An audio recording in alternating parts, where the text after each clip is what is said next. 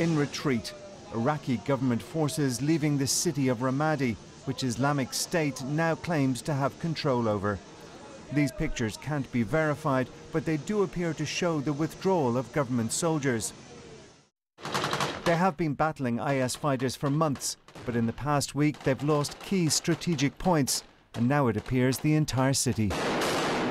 Ramadi is the capital of Iraq's largest province, Anbar, and is just 70 miles from the Iraqi capital, Baghdad. IS is in control of large swathes of the region, from the Turkish border in the north through Syria and across northern Iraq.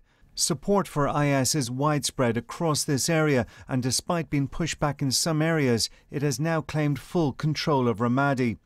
Even though the US is playing down the city's strategic role, the West will see this advance by IS as a huge problem. As for the people facing IS forces, tens of thousands have been fleeing the city for Baghdad in the past few days, terrified of what IS control will bring. Keith Doyle, BBC News.